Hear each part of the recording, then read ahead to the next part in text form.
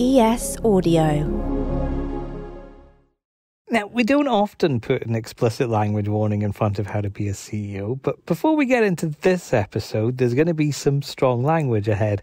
Parts of this conversation feature robust chat about frustrations and how not everything goes the way you want it. So there's a bit of honest and quite powerful swearing at a couple of points, pretty much from the start. Anyway, on with the show. When you're going into business, it's always good to bring someone along with you. Just one person would help. But 2.1 million, that's like taking a tribe. The most amazing, outspoken, fantastic women. And also they're really like your staunchest champions and they're your harshest critics. So when we do something and they might think, oh, we don't like that, we really think, okay, this is the feedback from the community. So what does that mean for us for product development? We really listen to what they're saying. The Trinny Tribe on Facebook and Instagram has been a huge part of Trinny Woodall's success, building a makeup empire now valued at £200 million. But she didn't start with that number in 2017. In fact, the number some potential investors were more interested in was this one, 51. That's how old she was when the company launched. I did have one or two people who would say occasional comments like, how many years do you think you've got left to run the business? Which I look back now and I think, are you fucking kidding? I mean, are you kidding? I'm David Marlson from the Evening Standard. Trinny's story, like so many other founders, features a lot of barriers: age, gender, and in this particular one, fashion trends. It had been a while since she was on TV with What Not to Wear. Fashion's influencer spotlight was looking elsewhere. Determination, then, is a huge factor in anyone's journey to become CEO, and it's something Trinny has had for a very long time. It's not the first time I've done it. You know, I started doing my own businesses in parentheses from when I was about 16. So I always had the bug of being an entrepreneur. And the first business I did was a hair bow business. And on my Saturdays, I would go to the market and buy these little jewels. And then I got some people with a partner I did this with in Brixton to make these bows. And we just walked the streets and sold them. We sold them to a few stores, including sort of Harvey Nichols and things. And I did a Saturday job at Partridge's cutting meat as well. So I used the money from the Saturday job cutting the meats on the deli area, and that went into buying the stock first thing in the morning, because I started that job at like 10 a.m. and used to go to the markets at sort of 6 a.m. to 9 a.m. to get the good stuff at the right price. And I loved it. And then when I left school, the girl I did it with wanted to go to art school, and I didn't want to go to university, so I thought I'll just keep this going. And I didn't have the strength at the time to think I could do it by myself. I liked the fact that even though I've always generally been the more organised in these partnerships I've had over my years, I like the momentum of not doing something by myself. It's a very different mindset. So I then did, a few years later, a company called Socket to You. It sold socks. I got girls to sell them in trading floors. I went to Barter, this Eastern European sock company, and made a deal with them. They were not that well made, the socks. There was a bit of backlash in terms of men's socks falling down. But we had about 6 months of a phenomenal sock run. In between that, actually, I had a shirt pressing business that I also did. And I got girls who also wanted to earn money in sixth form. And we charged £1 per shirt. This is in the 82. And then working with Susanna was in a way a self-employment experience. But it wasn't starting a business. There's a fundamental difference between having a contract where you're a self-employed person and then wondering if that next August that contract will be renewed. So being ready to start this, I think I looked at all my failures, my dot-com bust in 99, 2000, which I learned a tremendous amount from. And what I learned from those of, that first experience, I overhired too quickly. I'm going to say I got funded too quickly, because that really has an effect if you are well funded too quickly without having to be a scrappy startup. You don't learn as much. You just don't, because first of all, you hire in experts earlier on. You don't have to learn it yourself because you think I can hire an expert. And so this time, it wasn't the best time to do it. It was the worst time. And I hadn't got any future revenue. All my sort of contracts had sort of dried up. My royalties had dried up. And I had to get out of the lifestyle I had because I couldn't afford it. But it was also the time I was 50. And I remember a friend of mine had said to me, when you reach 50, you won't care so much what people think. It will be very freeing. And my 50th year was actually a challenging one because I had some personal challenges. But when I reached 51, I had that feeling. I thought, it's now or never, and I'm going to do it. It was just like, it was a given. It was so clear to me.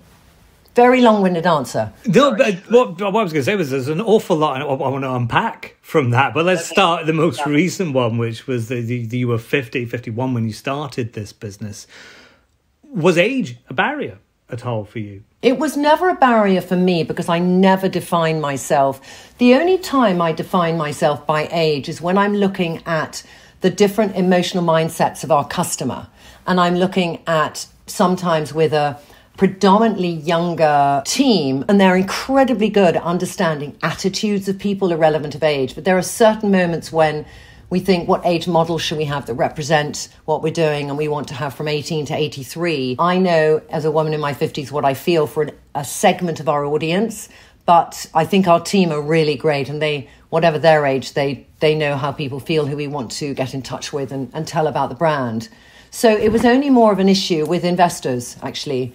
And I came across some age bias when I was seeking investment of people feeling, first of all, the category that I was going after of this plus 35 woman was not a great category. And what I was doing in tech with personalization was much better for a millennial or a Gen Z. So, why didn't I shift my whole proposition to go after 20-year-olds? I did have one or two people who just would say occasional comments like, how many years do you think you've got left to run the business? Which I look back now and I think, are you fucking kidding? I mean, are you kidding? But it's there. And, the joke in my team is I have more energy than my team. It's like there's 200 people in the team, but they always comment on this thing. And I just think it's so ironic that there's some investor saying, but do you think you'll have the energy? And I'm like, oh God, really? But anyway, that's, I can look back now in the position I'm in and laugh. But at the time, I just thought, please may I never be in a position of being biased around people's ages. There's so much bias anyway. It's one of the biases we should so easily overcome. But why didn't you then, given it might have been a bit easier for you to do what those financiers were suggesting and go for the 20-year-old market, why stick to your guns? Why go, no, it's 35 plus, that's what I'm doing? Because I knew that was the gap in the market. There were so many people going after. There was Glossier, there was Elf Cosmetics, all those brands, which was very much at the time when I launched in 2017. It was that real, you remember this, it was like that real zeitgeist of, churn, many, many new customers. And it was all about the new customer number, creating unicorns, amount of customers. And I always felt I wanted to go after this audience where it would ultimately, the judgment would be about retention. And now we are in a market where the judgment on D2C brands, which there will be a lot of people who will not make it through the next couple of 2 business cycles, it's about your retention. What it meant for us is when we launched, the benchmarks that investors wanted to see of that kind of hockey growth didn't happen in year 1 and in year 2 because we were just growing very slowly. We had these cohorts who were incredibly loyal, but we just, weren't getting, 500 new customers a day at that stage. That probably was a very big challenge too, of people saying, these people won't go online. And I was thinking, but I'm making something from my experience of all these women I've met around the world who just say how confused they are at the makeup counter.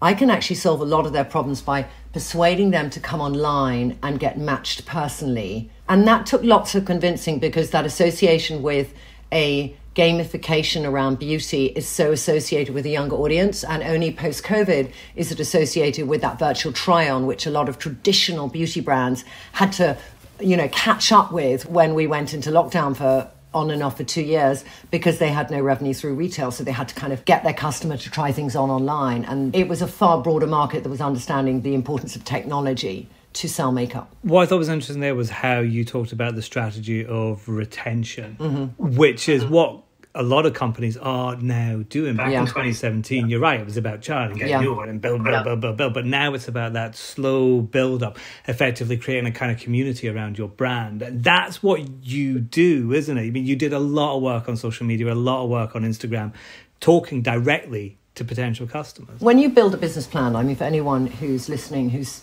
starting a business, you always think, how do you build out that 3 to 5 year plan when you have no revenue yet? What do you base it upon? It's one of the biggest challenges because you overarch and people just won't believe you, and you undersell and people won't invest.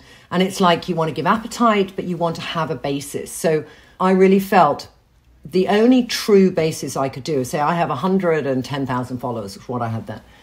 So I'm going to say 3% of them will buy. And then I'm going to say how many more followers I'll get per month. And I'm going to grow it initially on that social media following, because nobody knew the brand Trinny London. A few people knew me, bias or none. You know, they knew that there was a name awareness. So that is what happened to give us those numbers of where we thought we'd get to. And actually, we hit, you know, for the first 3 years, we hit exactly what we said we would hit, literally to the letter. So one of the investment companies who invested with us, when they were leaving their company, they said, you're the only person I invest in who actually said exactly this is what it'd be. And it was. Not that's a good or a bad thing, but it was just like that it was a real reality benchmark. And at the beginning of our brand, having that social media presence, albeit small compared to the numbers that we see today, it gave an intimacy. And, you know, when you're talking about beauty, it's a very intimate thing. And you want to be able to have conversations with women that are really personalized and make them connect emotionally. So that helped us a lot to have a point of difference that was different. And at the same time, in 2017, when we launched, somebody started a Trinny Tribe on Facebook that we only discovered in 2018. By the time there were 2 or 3 communities around England who had started these sort of fan pages, and they'd taken like a little bit of our logo or a picture of me, and they were all different, and they were all like started by people who just liked what the conversation was, whether it was conversation that was coming directly from me or from me and then Trinny London when it launched. So we got in touch and we said, look, you're calling yourself the Trinny Tribe. Do you want us to make you a little logo? You know, they were all like, would have one person who'd be an admin to this community page, and then they'd have to manage it all. So quite a lot of work. These people are very dedicated. So now we have 33 tribes in 16 countries around the world. And they're quite inspiring because predominantly on Facebook, a little bit on Instagram, but Facebook being a two-way social media tool is a much better place to have a community. And they will be inspired by stuff that's been on Trinny London or Trinny Woodall, and they will post. And you get many, many people who never post a picture of themselves. You know, the first comment is, it's the first time I've taken a picture of myself in 20 years. And you get these essays, and then you get 100 comments of support. I would say maybe, I don't know, between 60 and 70% are our customer. But some of them might never be our customer because they'd like, we're beyond their price range. But it doesn't stop them following, and it doesn't stop the growth of that community. And the most important thing with a community, when you're a brand, having a community, it should be autonomous to the brand. Like, we localized warehousing to Australia. We had 10% of our customer or 15% of our customer in Australia. And we decided to localize warehousing, which is, you know, when you get to a growth level where you do localized distribution, it opens up a whole new aspect of your business. When I went there, and I've been there 3 times, we did tribe events, and they all came and activated. You know, I'm on the morning news there a lot when we do things, and they'll all be in the audience. I mean, they infiltrate through everything, and they're coming in. You know, they're the most amazing, outspoken, fantastic women, and it's a privilege we have these women. And also, they're really like your staunchest champions, and they're your harshest critics. So when we do something and they might think, oh, we don't like that, we really think, okay, this is the feedback from the community. So what does that mean for us for product development? We really listen to what they're saying. And if you're in the Trinny Tribe, or you want to know how it was built, Trinny is one of the speakers at our SME Expo event. It's being held on the 25th and 26th of April at Excel London. Tickets are free, and there's loads of other speakers there too, like Deborah Meaden and Charlie Mullins. And we'll be recording a live edition of How to Be a CEO with Krept and Sasha, the founders of Nala's Baby, the kids' cosmetics brand. Go to smexpo.co.uk for more details. Come and hang out with us.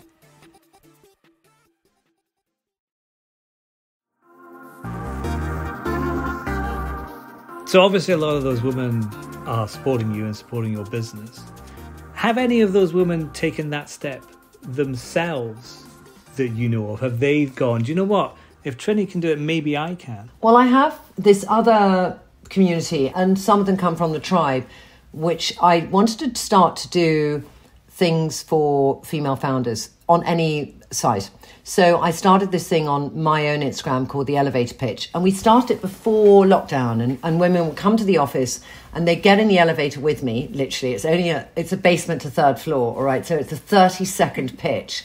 And in 30 seconds, they'd pitch the idea and then we put it just on stories. But we had really good traction and we did lots of call to actions at the end of these pitches saying, go and check out the site, go and check out the products. And when we had very good conversations and people were very articulate about the challenge they felt about growing a business, we put some of those Q&As on as well. So then last month, International Women's Day for us is a month, all right? And we do a lot for International Women's Month. We do a lot of interviews with people, but we got these women to come.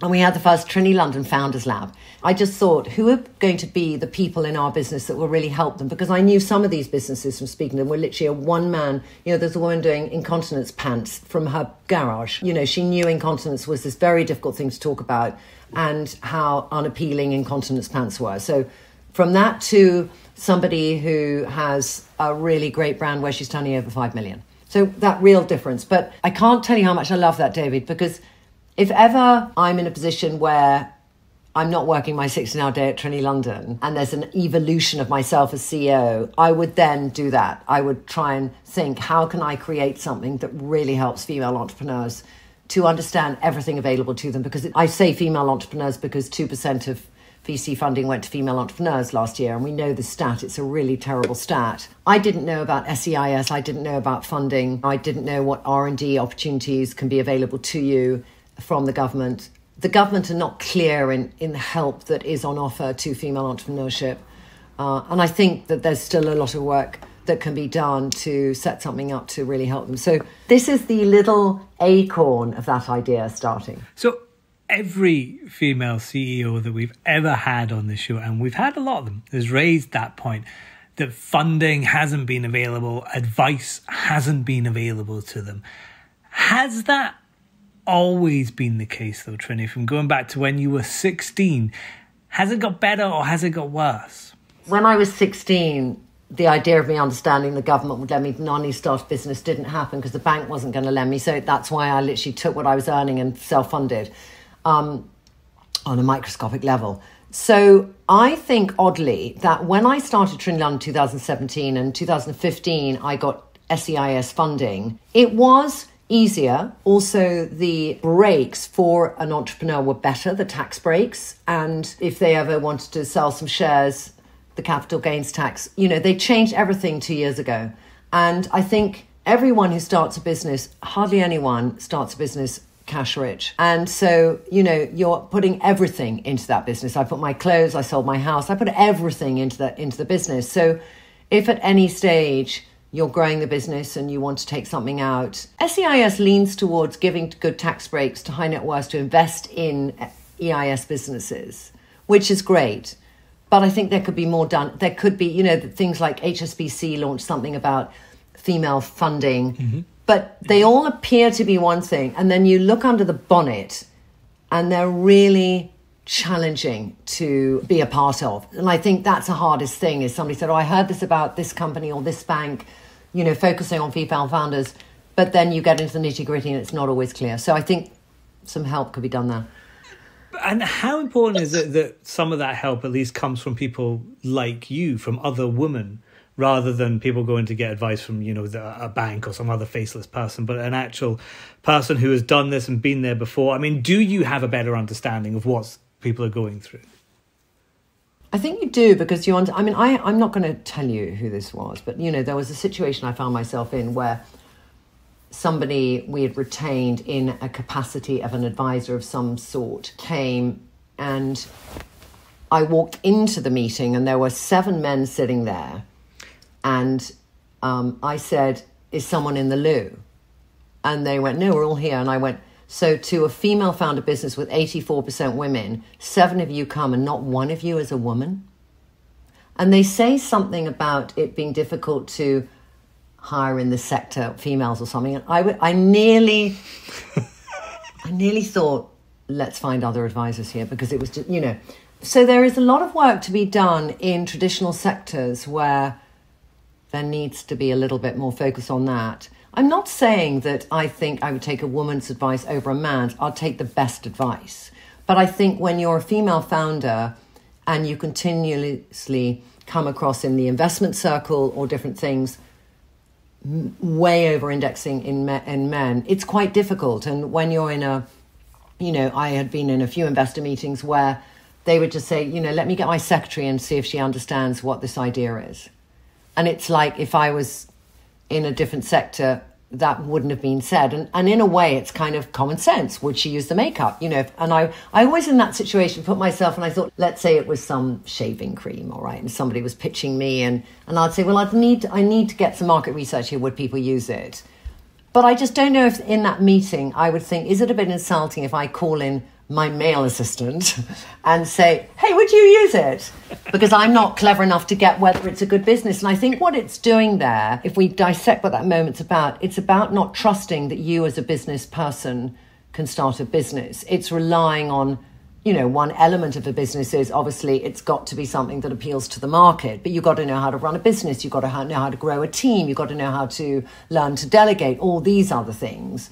You've got to know your market share, all these things. So yeah, I think it needs to be leveled out. And I just wanted to go all the way back to the beginning there, because it was the way you were talking about things when you were 16, right at the start of this interview. I was just wondering, it's very likely that there's a 16-year-old woman listening to this podcast thinking about the opportunities and stuff they have ahead of them. Is it that different? Clearly the scale's different, the partnerships and complications are different, but is what you did when you were 16 that different to what you're doing now? As a business, a little bit different. I think I've got one or two people that I mentor. One of them is actually 20 now, but started the business during lockdown when they were 17, 18. And her drive is the same as mine, but her consistent dedication is stronger than mine then. And also her ability to get into a marketplace and be global through social media and TikTok is there. And her ability to adapt her proposition and her tone of voice according to what she's picking up in the market is a skill she can learn immediately, because the audience she wants to get to is accessible to her through her telephone. Whereas for me, the audience I wanted to get to was so behind the ownership of a department store or behind the ownership of another third party that I would have to always work with an intermediary. And I think the joy of the world we live in today is if you have an idea and you want to do it, and there will always be an element of D2C involved, you have the ability to get directly to your customer, which I never had. What's interesting there, and what could be perhaps reassuring for people, is that you don't have to be Trinny off the TV then to be able to access those kinds of audiences now. And also Trinny off the TV has pluses and minuses. When I go into anything I do, some people will greet me in the room as the CEO of a business. Some people will say, the person who used to present What Not to Wear, and I think that was 20-something years ago. But okay, I know you have to give context here, and it's easy. It's slightly lazy context, but it's easy, and I understand why it's done. So I think Trinny off the telly allowed maybe somebody to take a meeting, but that was it. And I think if I think of the amount of emails that I sent to potential investors versus how many people I saw, I must send 120, 130 emails, even more, like 200. And then about, every day I'd send 10 emails to all different people, try and help me get to somebody, to give me an email to somebody who could whatever. Like this jewelry person, for example, they were on an elevator pitch with me, and I thought they're great. And I then said to them, get in touch. And they did get in touch, and they had a whole pitch for me about what percentage of the business they would give me. And I said, look, I don't want any bloody percentage of your business. I will mentor you, but I don't want for you to feel you have to pay me for it, because my God, I know how difficult it is at the beginning that you give away too much equity. And don't do that to yourself. And I will tell you how much time I can take up. Like, I know that first bit that women give away is so much more than what men give away at that very beginning. And their dilution, generally, if you look at female founders, is worse than male dilution. So that needs to be protected tremendously. I have people who send me emails cold. And if they send me one email, sometimes I might never respond, all right? But if they send me an email a week, On that third email, I think they're bloody tenacious and I will respond. And sometimes I'm just seeing how tenacious are they. And when somebody like 3 days later goes, you didn't respond and I really want a response, I'm like, that's so ballsy. And it makes me respond. So I would say the message here is forget about whether you used to be on the telly and you use that name. If you use funny things in the subject line, and it mustn't sound like a cold caller from an ad seller, but if you have that person you want to get in front of as an investor or whatever, it's just like each week in the subject line when you say, I know it's week 3, but I'm not going to let go until you give me any response. You can just tell me to fuck off, but tell me something. And I have had 1 or 2 people who've been really ballsy like that, and those are the ones that I respond to. See, now you just set yourself up to get hundreds of emails. I know I have, but I think the thing to remember is this. The worst thing that can happen is somebody doesn't respond. And what is that? Nothing. It's like nothing.